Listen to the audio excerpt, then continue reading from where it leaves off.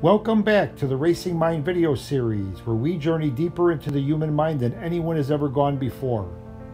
In this video series, we untangle the ancient mystery of mental illness and teach you what you need to know before your racing mind gets the best of you. This groundbreaking series provides answers to some of the deepest mysteries of the human mind and reveals, for the first time in history, the precise cause of mental and emotional illness and the psychophysiological basis of a wide range of psychiatric disorders and associated medical conditions.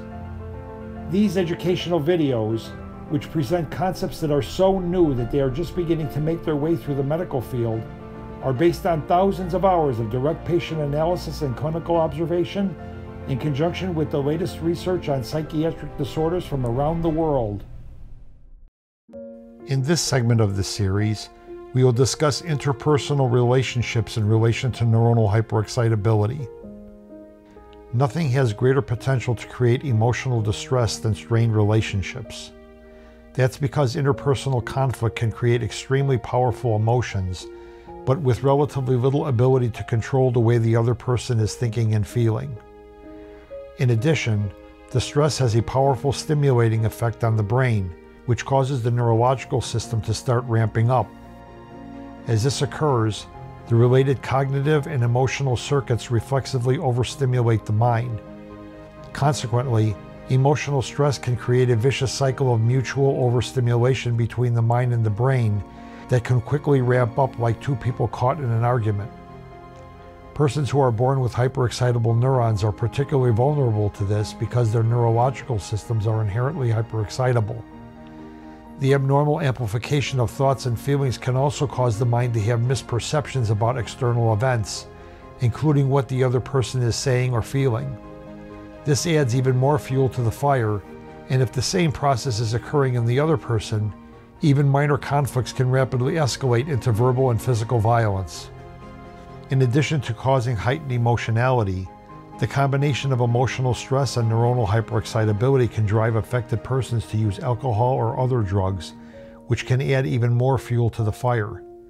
In addition to emotional volatility, domestic violence, and substance abuse, neuronal hyperexcitability can cause chronic emotional tension and a wide range of psychiatric disorders.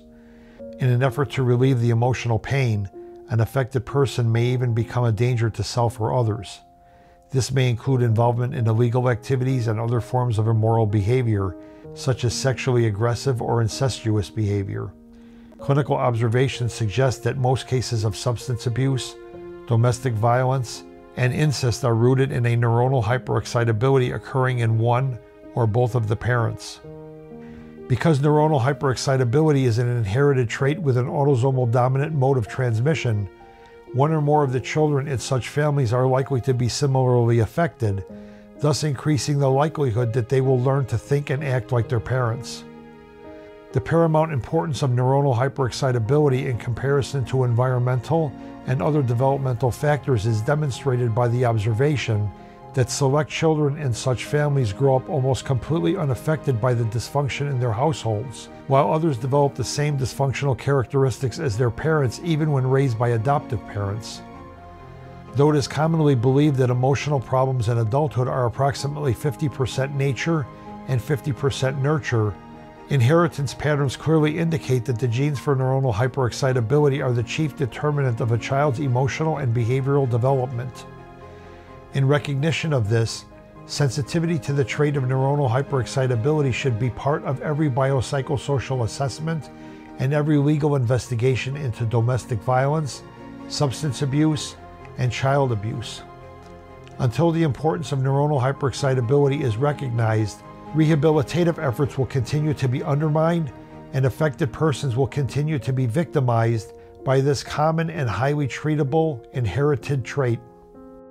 The most effective natural ways to compensate for the gene abnormality that underlies neuronal hyperexcitability include stress reduction, establishment of an early sleep schedule, regular exercise, enjoying a relaxing hobby, avoiding caffeine and other psychostimulants, and minimizing refined sugar. If these interventions are either too difficult to implement or fail to yield satisfactory improvement, then treatment with neuroregulators and other brain calming medications may be necessary, particularly during high-stress periods in the person's life. In addition, cognitive behavioral and other forms of psychotherapy may be needed to reduce the mental tension that adds fuel to the smoldering embers in the hyperexcitable brain. Control your brain, control your life.